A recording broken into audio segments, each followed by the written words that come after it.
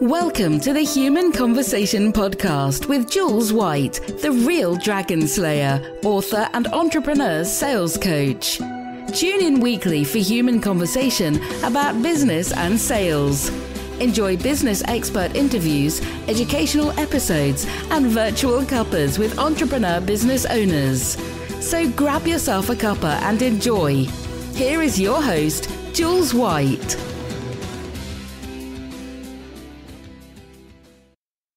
So welcome everybody to the Human Conversation. I've got a fabulous chat with me today. This is Andy Neilson, and he is the business owner of Twisted Orange.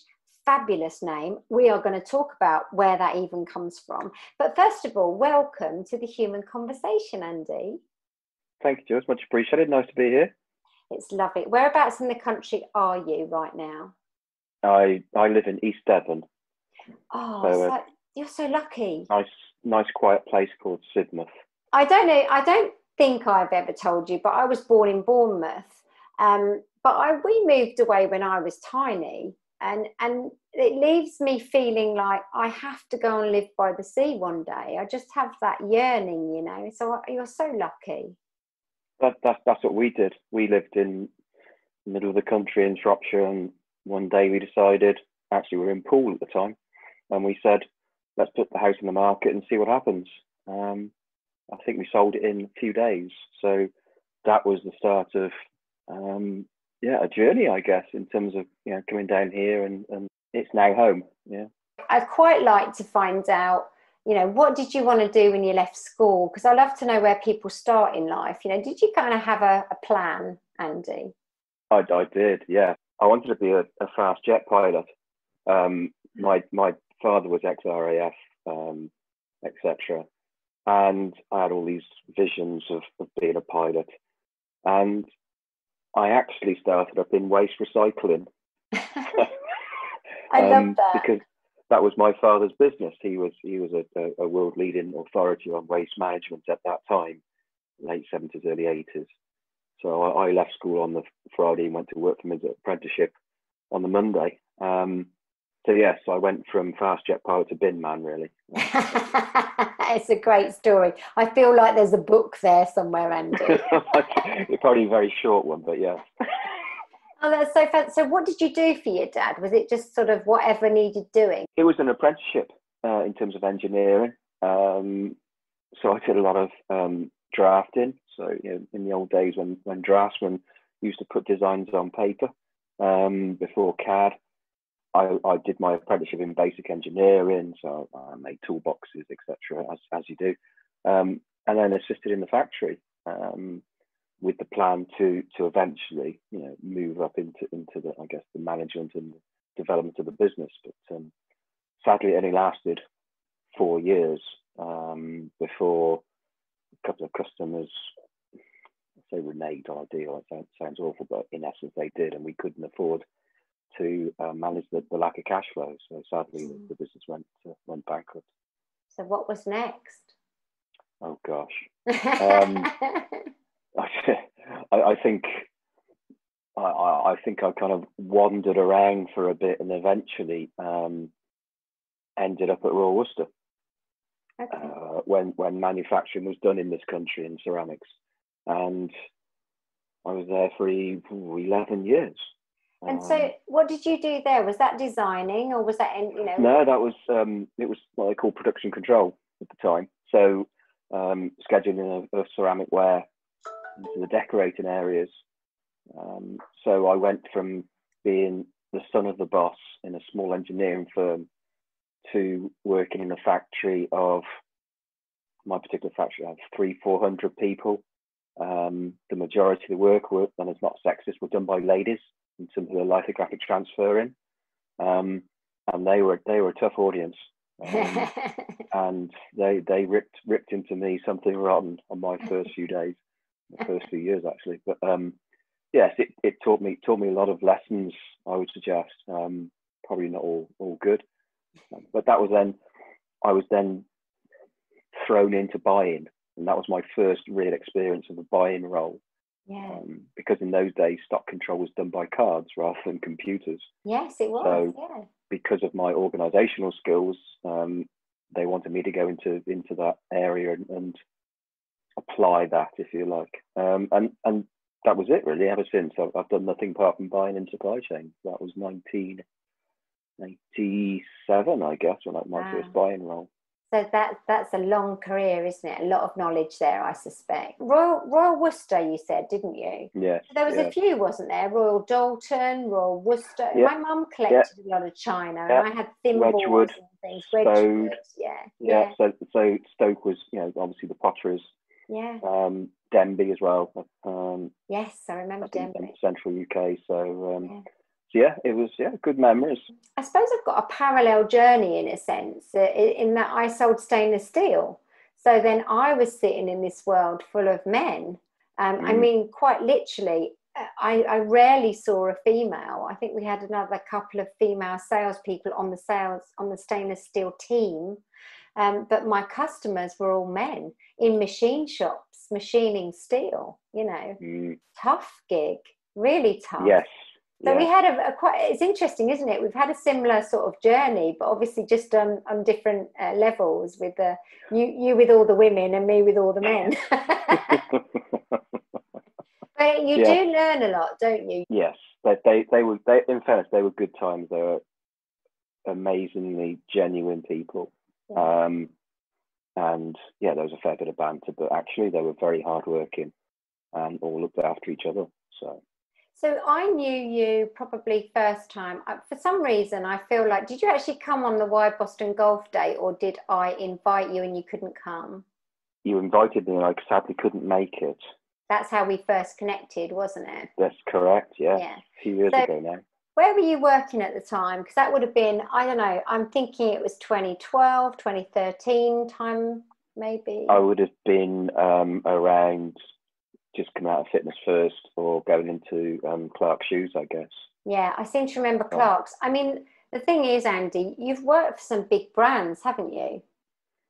I have. I've been very lucky, yes. I mean, Halfords, from a retail perspective. I moved back into ceramics for a short time, into Wedgwood for a couple of years. Fitness First, Clark's. So, I mean, and they've all kind of shaped the journey, I guess. Not all positively, but, that's what it does, isn't it? That, those roles and those positions and those businesses and the people in them shape the person you become. And that's certainly what's happened to me. Yeah, very much. And you mentioned, obviously, you were in a buying role. That was kind of your forte. Yeah, so I've since '87, that's what I've done. I learned I caught the bug very quickly, if you like, at Royal Worcester. And whilst it took me a time to fully realise that this was the career I wanted, once I realised it, and I became a lot more inquisitive about it. And that was the reason I left Royal Worcester. One of the main reasons was to be inquisitive. I was lucky at Royal Worcester. I had an incredible boss called Duncan Lewis, who was a very good friend as well. And throughout my, not tantrums as such, but I was a young pup who thought he knew a lot more than he did. And Duncan was very patient and very supportive of me. And I'll forever be grateful to that. And he kind of set me on my way, really. He provided that first bit of foundation of, here's what you need to do if you want to become a good buyer. And to this day, he was my first role model in procurement. And I think this is why I wanted this conversation in a way with you, because you're kind of my opposite. You're my oppo. If you think about this, I don't see it like that at all, as you know. But, that was what we were taught in the old days. They would put salespeople on buyers' courses so that they understood how buyers buy. I don't know if they did that with you buyers, whether you ever sat on sales courses, but it was always that competition, oh, it's the buyer. Absolutely, yeah. It was very old school when I first went into buying, and the account manager used to come down, take you out for lunch, have a few beers, walk back after an hour and a bit. Then you sit down and say, yeah, okay, that's fine. Deal done. The role or the relationship between the account manager and the buyer was very different then. And now it's become a lot more technical, if you like, and a lot more focused on value and delivery. Whereas there it was the relationship was focused on being transactional, yes, rather than being proactive or mutually beneficial. It was all about the numbers, yeah, and the incentivization on their part. And of course, at that time, buyers weren't incentivized. So salespeople used to come in their flash Ford Sierras or whatever they were, with their push button radios, and their bricks, their brick phones. Exactly, yeah. And you look at it and you go, well, hold on a second, that's not quite right, is it? Because if I'm saving money for the company, shouldn't I be incentivized? And obviously now it's a lot different, but then it was, crikey, it seems like a different world. Yeah. But I did learn at an early stage that it was about mutual respect. It was about the way you communicated, not what you communicated. And I wasn't great. I was far from perfect. It's interesting, isn't it? The old school stuff, because sales was the same. Sales was about transaction and numbers. And actually in some businesses, that's still how they look at it, sadly. But I think more and more, we're now realizing that we need to be actually working on that human level. I'm all about human connection when I talk about sales. So yeah, absolutely. Let's just talk about Clark's, because you were pretty senior, weren't you, at Clark's, Andy? Yeah, I look after the procurement for global supply chain, so the logistics, the warehousing, etc. Not working directly for the global logistics director, but dotted line, if you like. And my role was about supporting that particular function globally. So Asia Pacific, Americas, and obviously Europe and the UK. And again, I was really lucky to work with some incredibly talented people and passionate people. And it's heartbreaking to see, the fact that Clark's are struggling now. But at the time, we between us, the people that were involved in Clark's at the time, and I'm still in contact with a number of them, it was very much about what can we do together. And we had some great successes. And again, it was very much about bringing relationships to the fore. Relationship development wasn't just about external with suppliers and salespeople. It was about internal with stakeholders. Yeah. And that's the key thing for me, is a procurement function is at times quite standalone-ish and seen as just a cost-cutting mob. And it's quite difficult to get a different message across. In terms of, no, I don't want to just cut costs. I want to come in and add value and add resource and take on the difficult problems. And I was really lucky that I had a group of people in Clark's as my stakeholders who were very welcoming of that and also really supportive. Yeah. We had some fun. There were some challenges, but I look back at a huge amount of pride. Now, did you do a lot of travelling in that job? I did, yeah. It was a lot of travel to the States, which I think has been well documented that the travel was partially, the cause of my my poor mental health ultimately. But yeah, it was what was needed. Face-to-face contact is always much better than phone, Zoom, emails, and during that time at Clark's, there was a lot of work going on with, and I'm sure you won't want me saying, UPS. So they're one of our key suppliers. We had to create efficiencies. And the face-to-face element, the time invested in that relationship from our side, I think paid dividends from their side. And Kyle said to me that we created a lot of efficiency, shall I say. We didn't reduce costs, we created efficiency on both sides. Yeah. And Kyle was saying actually he felt the relationship was better having gone through that process, if you like, than before. Was a really good indication of what good relationship management I felt was. And I think it was worth the investment in the travel. Yeah. It's lots of businesses and Clark's at the time were challenging around costs, etc., and rightly so. But you have to get the balance right between communicating via email, having a relationship via email, or a proper relationship. And it's a very subjective matter, isn't it? How much you should travel, how much given the crisis now, how much you will eventually travel. Actually, I think the results more than justified the investment from myself and the colleagues around me, to be honest. How about the impact it did have on your mental health? So, because obviously that did have an effect on you, didn't it? It did. To be honest with you, I just didn't. Well, I didn't realise it. Was what I was going to say. I didn't allow myself to realise it, so I was very dismissive of it. And as I, if you like, got lower and lower in terms of whether it be self-esteem and confidence, etc. It impacted on various matters, as well as my health, but obviously, family as well. But you're in denial. I was in complete denial. I think, and I wrote an article saying that my breakdown came only as a surprise to me, because I was a typical bloke. I'm all right. I'm fine. I can work 24 hours a day, not a problem. I can fly to Washington and fly back, no sleep, that's fine. And I wasn't. It was just a complete lie and a fabrication. And it took a few years to catch up with me, but when it did, it really did, sadly. So. And what's been the longer term effect of that, Andy, as far as you're concerned? Well, I think eventually when I did fall over, I guess is the phrase I would use. It makes you take stock. It was a very dark time, and I think the impact of me and my issues really came home to me. And in fairness, I was very lucky. I thought the NHS were brilliant. I was seen more or less same day.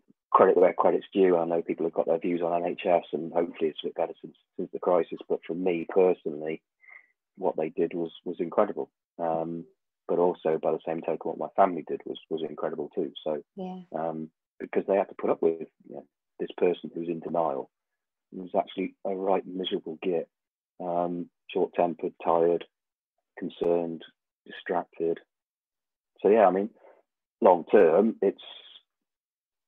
I think I've got to get used to a different me. So I've come out of the corporate world, been working with Louise, my wife, for 2.5 years as a consultant or interim.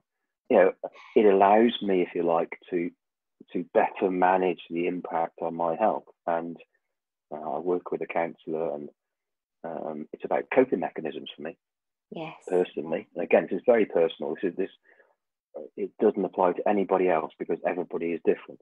But for me personally, the impact was I need to be able to switch off or switch out, if you like, and have flexibility, and try and make up for, regain, whatever phrase you want to use, for the number of years that actually I'd been ill. And I'd suggest that's probably, 15, 20 years. Gosh, that's such a long time, isn't it, Andy? I want to go on to talk more about this work you're doing with your wife, because that's so exciting. But just so that we don't just move away from the mental health subject too quickly, I suppose my final thoughts on that with you is, what would you now say to somebody who, might be who you were these years ago, and if they are listening and they're thinking, actually, I really am in a spiral, or I feel like I'm in a hole I can't get out. What's the message around that, Andy, do you think? I think it's very easy for me to say in hindsight what people could contemplate doing, not should.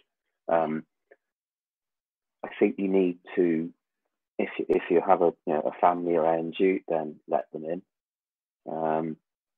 Talk to them, explain, even if you're not sure what's going on.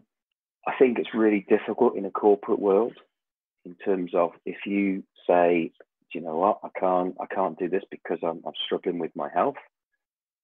The business almost has a duty of care not to put any further pressure on you and actually take pressure off. So, and this isn't necessarily advice, it's just my personal view. It's the reality of what happened. Yeah. As soon as you put your hand up and say, look, I need help, then my thought was always, well, that's the end of my career. Yeah. And people are in a really difficult situation. There are lots of amazing organisations and people out there willing to help. What advice would I give? I think give yourself a break. Yeah.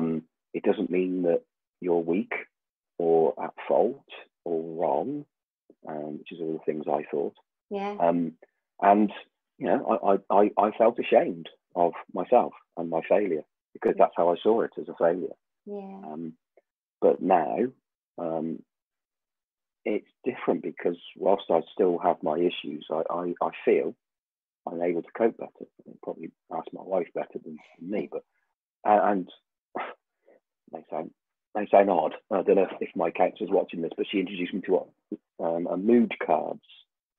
You know, it's a sad face or a happy face or a concerned face or anxious face, and on the back it's some of the things you can that resonates, you know, with where you're feeling. Actually, some of the things you can do to get around it. So, so mood cards for me work as part of my personal coping mechanism. And when I have anxiety, then it's a question of how do you bring yourself back into a calm reality. Yeah. And it's about focusing on 5 things you can see, 4 things you can hear, 3 things you can smell, 2 things you can touch. Or I mix it up because I never get the order right. But again, it's just having those coping mechanisms that suit you. Yeah, I love that. That's real mindfulness there, isn't it? All of that stuff you just said about just being aware of all that lovely stuff, like smelling and touching. And does it always work? No, absolutely not. No. I had a bit of a mini meltdown a few weeks ago because I wasn't following, if you like, my own coping mechanisms, because I was too head down. Must do this, must finish this, what's going to happen, what happens if I run out of work, what, blah, blah, blah. And it all becomes too much. Yeah. And I'm sure that, you know, that resonates with a lot of people, because it's been a tough time for a lot of people. It has been tough. And I love some of the things you've said. I actually think they are truly helpful. Some of the things you've just mentioned, some of those small things, you know, that aren't always obvious things, but just, you know, anyone who is listening, if they're feeling that way, I think some of the things you've mentioned, Andy, are brilliant. Maybe we can get a link to mood cards or something. I'd love to put that in the narrative. I mean, I want to just mention Arthur Ellis, because I'm a non-exec director. I have talked to you about them. I will keep talking to you about Arthur Ellis. I know I will. We will discuss things around them. One of the guy who started Arthur Ellis is bipolar, and just took years to be diagnosed, which was part of the problem for him. And what I love about his philosophy and the ethos around Arthur Ellis is he recognises that the corporate workplace, it actually fuels the problems that we have with mental health. Just the sheer nature of the workplace, it triggers all those little elements that build up. And what he wants to do is almost come in and do a proactive approach with businesses so that they create an environment that stops those triggers. Instead of suddenly reacting every time someone then has a mental health issue, make it a proactive approach whereby you create a better environment so that mental health doesn't keep perhaps rearing its head as much as it could. And I love that philosophy. It's quite hard to get your head around, well, what does that look like and how can we do that? But I think as Arthur Ellis, what they're trying to do is become partners with businesses, so that actually it's a constant relationship, as opposed to we'll come and do a workshop so you can tick a box and say that you told everybody they're going to be okay now, you know. So it's a really interesting approach. I wonder what you feel about that approach, you know, from your perspective, being through it. I think there's lots of incredible people, genuine people out there who want to help organisations. Let's be honest, some organisations see that as an expensive option and dare I say it, maybe look to tick boxes as opposed to do anything radical. But that said, you know, it is about looking after your most precious commodity, which is your workforce. Exactly. And, you know, I always liken it to the fact I was walking around an office one day and every laptop had to be chained to a desk, so a security strap to a desk, which I absolutely agree with. but it did seem that that organisation was taking more care of its hardware than its people. Yeah. Because there was no real, I guess, proactive, say, positive approach to health. Yeah. It was, well, if you were ill, how can we mitigate against us being liable, if you like? I do think that, you know, society is now more conditioned to areas such as this. A lot of people still don't understand it. A lot of people are still concerned it will impact on their careers, which I think is fair enough. Which you mentioned, yeah. Yeah, but I think, you know, if anybody's watching this, you know, you're an SME or you're an HR director, or you want to at least understand, if you like, what's out there. It doesn't cost you any money to talk to people. It's incredibly important, and I think that anybody that talks to these experts, it can only be a positive. It's just about people feeling valued and supported and listened to, instead of, you know, you're just a number. So if you don't do it, I'll get somebody else to do it. And, you know, so I've been very lucky. I haven't worked for many organisations like that. There's so much lovely, rich content in that conversation that we've just had there. I love that we talked about that. So important. And I totally value that you've been so open about it, because I know it's going to help people. That's the point. The more you can talk about it, the more people you'll help out there, which is amazing. I hope so. I've got to be really honest that, you know, I do try and be open, and I know that I've caused awkwardness in some people around me. So last year I was captain at the golf club, and mine was my chosen charity. And I know that people felt awkward and people didn't like it. And that was a real shame. That's humans for you, isn't it? And it is, yeah. And you know, I think it's my right to speak about it if I want to. And if it helps one person, then that's great. Yeah. I think, if anything, if the last 2.5 years has shown anything to me, it's who my friends are. Who my real friends are. It's really great, and I love that you've talked in that way about it. Thank you for that, Andy. But look, let's come on to Twisted Orange. Yes, you're going to ask me where the name came from. Well, of course I am. Well, you expected I would. In all fairness, all of the creative elements of the business, all the really good stuff has come from my wife, and in fairness, our oldest daughter Danielle, who's we call wordsmith. So she's the content provider, does the website, does all the amazing stuff. Twisted Orange was because Louise works in food and drink. And that's what her skill set's in, and we wanted something different. And I think, you know, we were driving from Worcester back home one day. I think it was on the M5, and we just started bouncing things backward and forward. And I think I'm going to try and take credit for it, but I think it was probably Louise who said, "That's it, Twisted Orange." And so the rest is history. It was only a few years ago, but it's designed to be different, I guess. I like the idea of having a brand that makes me curious, you know, and that's actually quite smart, isn't it? Sometimes it's great to have something that does what it says on the tin. That works too. Yeah. Live it, love it, sell it. There you go, Andy. Yes. That does what it says on the tin.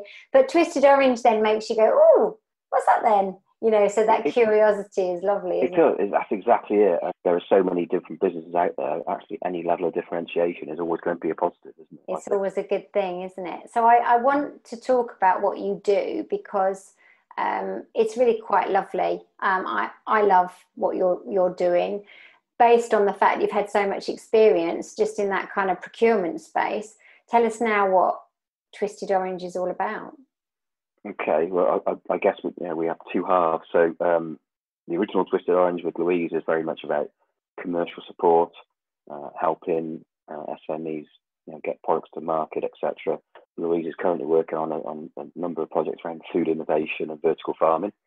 And then for my side, I'm a simple procurement bard who's looking to help companies, individuals. So I offer consultancy. I do interim work. And I train people, and I've also started mentoring people as well. which I do both for friends, but also on a commercial basis. I'm kind of available for hire for mentoring people. But my real buzz is training, and I love training. I train people in the art of procurement, buyers, operations teams, etc., globally. But also I train salespeople. I've crossed the divide, if you like. You have. You've stepped into the darkness, Andy. Yeah. Oh, I like to think I brought some light. But so we sit on our side of the table in procurement, and we're going, well, it's about relationships. And there's this commercial guy, or lady sat opposite going, it's about numbers. And that's all the buyer wants. We're both sat there with a complete misconception what the other either wants or needs or thinks that we want. So all I'm trying to do is kind of spread the relationship ethos on both sides. Because actually, if a salespeople knows how procurement mind works, and I get there'll be some people going, well, it's all about the negotiation, it's all about cheap price. That's fine, but that's not me. It's never been about cost, it's all about value. Yeah. And every supplier has to make a margin to reinvest back in that relationship. If that supplier is not making any money, why would they trade with you? Yeah. Why would they give you all the innovation up front? Why would they give you priority over, scarce materials or products, etc.? For me, it just seems a natural choice. I'd like to think, and the feedback I get is it gives so much different insight, if you like. Not just once you get in front of a buyer, but how do you get in front of a buyer? Again, so I think it's about how do you instigate positive dialogue that the buyer's not going to go, do you know what, I'm not interested. Yeah. How do you create the need in the buyer to talk to you? Yeah. What pressures are the buyers under? Yeah, exactly. So this is one of my big things, and I know you know what I'm going to say to you, but I'm always talking about step into the world of the buyer. We assume so much, and I'm talking from that sales perspective. Half of the problem is we're trained to do this way. I must just put that out there. That's my little soapbox head on. But I teach around human connection. I teach around the fact that actually people are your greatest asset. And so, you can go into this relationship as very uniquely you. And you're more likely to make that connection by doing it that way. But you've got to find out what value means to your buyer. Because I know what value means to me. But does that mean it's the same to you, Andy? That's a big assumption, isn't it? It is. And I think, I'm sure we've all seen extremely good selling, extremely bad selling, extremely good buying, extremely bad buying. So, but I do think you're right. Salespeople are trained in, or used to be trained in this very, very transactional black or white way. Get in there, get the best deal, get out. Yeah, like it's a fight. Yeah. And it's not about that. Anybody could go in and get 0.5% off from a buyer's side, or negotiate 0.5% up from the selling side because we're going to threaten you with this, etc. Anybody can do that. Yeah. You can't do it every year. Once you got 0.5% off or whatever it is, that's it. Your relationship is destroyed with that supplier because they just think you're about the money. Yeah. And that's, buyers sometimes are their own worst enemy because it's all about cost, and it shouldn't be. If you imagine yourself as a buyer and you've got to save money, so you're sat there and you're buying, I don't know, screen cleaner. Yes. Yeah. So you say, right, I need to save money. Where do you start? But if you said to the supplier, right, can you tell me how to have the same product but cheaper? Can you tell me if that's, that cap can be reduced in diameter or length, and actually you reverse engineer it with the supplier will save you more money together with you than you will on your own. Yes, absolutely. Yeah? That's where the relationship comes from. Yeah. And that's where the benefit is, because you're working together. Yes. You're not saying to the supplier, I'll tell you what, knock 10% off and you can keep the business. Yeah. What are you doing to that account manager, to that business? They'll just go home completely deflated, going, they're not interested in us. They're not interested in anything. I just want cheap.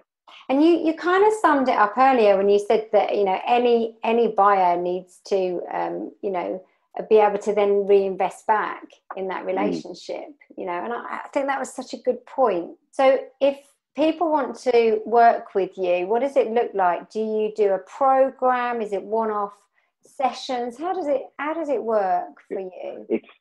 It's very bespoke to each client. I can do a basic health check, as I call it. I come in and I go through the systems and ways of working and processes. I can do a full training program. I can do an end-to-end implementation, if you like, of best practice procurement. And you know, a lot of people are interested in saying, well, if you're already here, can you talk to my sales team as well? Yeah. So, and the mentoring and the training, majority of which can be now done virtually because people are a lot more accepting of that as well. That opens up the global market. I think, you know, I had 5 or 6 training sessions set up just for lockdowns, which I lost immediately because we couldn't travel, like Singapore, Dubai, Oman, etc. Whereas now I can deliver virtually. Yeah. So it actually works out a lot cheaper for the client because they don't have to pay my expenses. I don't have to travel. And more importantly for them, they don't have to create issues in their own business by having their people trapped to one location from all over wherever it may be. Hasn't it changed our world in that respect? I mean, I'm excited about the way that we can, I mean, somebody was saying on an earlier podcast, I was a guest on a podcast before this, they were talking about this hybrid approach of us now being able to train, as you say, online, but equally at some point be able to still do some face-to-face, because there's definitely this benefit in that, but it's not all pressured to do everything face-to-face. Yeah, I think hybrids are a real good way of putting it. I said, as far as I'm concerned, we can offer a solution that suits the client, and that includes Louise. So you know, we can both come in and be that resource, and also I've got access to associates who can come in and support me as well if the project is big enough. So if anybody just wants to chat, you know, I use this phrase again. Not all advice costs money. You know, contact details on LinkedIn, obviously, website, Twisted Orange. Just really happy to help and understand where mutually beneficial opportunities might lie. It's really super what you've done in that, using that kind of procurement skills and all that fabulous knowledge to work with salespeople. And I know you're also obviously working in that procurement space still. But to be able to then push it into that sales space, that's really fab. I love that. I love that a lot. That's good. I hope that cool. people listening do as well, because you know, I'd like to do a lot more of it. Yeah, it's gold, Andy. It's gold, because any salespeople needs to speak to somebody like you. There's a whole wealth of knowledge right there, isn't there? You know, there's a lot of years. Yes. Yeah. You have a UHP, that's for sure. I'm telling you now, that's brilliant. And we'll put all the links in so people can connect with you. So don't worry about that. They will be in this podcast for people to see. Thank you. Is there one place you hang out that you kind of think that's the best place to find me? I'm kind of like, for me, it's LinkedIn. I'm always on LinkedIn, you know, that's a good place. Yes, I'm pretty active on LinkedIn. I love what you're doing. You know that. I've told you that a few times. And it's been so lovely to talk to you on my podcast, because I knew this conversation would be interesting, coming at it from, you know, a procurement man talking to a saleswoman. That's got to be a great conversation, hasn't it? Well, I think so, yeah. I mean, ultimately, a procurement man married a saleswoman, because obviously my wife's in sales. So, well, there you go then. Match made in heaven, I'm sure. and she is very much boss. So I just want to make sure that gets recorded as well. Yeah, you might need to just run this by her, this conversation. But last thing I want to leave the listeners with is your final thoughts. So what advice would you give? If you could give us one thing, what would it be, do you think, that you'd like to leave the listeners with? I think it's be kind to yourself. Yeah. That's what I would say. And I think we're very good at being harsh about our actions, our thoughts, whatever it may be. Actually, just be kind to yourself, and then the world's a lot better. Yeah. Thank you, Andy. What an amazing way to finish that conversation. That's wonderful. It really is. Thank you so much for joining me. Much appreciated. Thank you. I really do appreciate the invite. It's been fantastic being able to talk. Yeah, it's good to talk, isn't it? It's good to talk. It is. It's very good to talk. Yeah. And listeners, I really hope you've enjoyed that.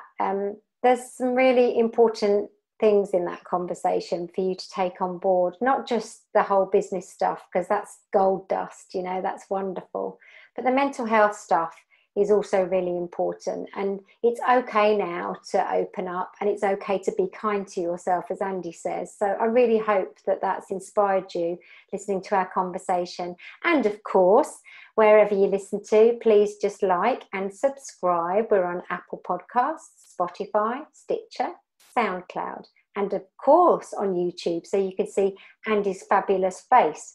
So please do join us next time on The Human Conversation. Thanks for listening. Ta-ta for now. You've just been listening to the Human Conversation podcast with Jules White.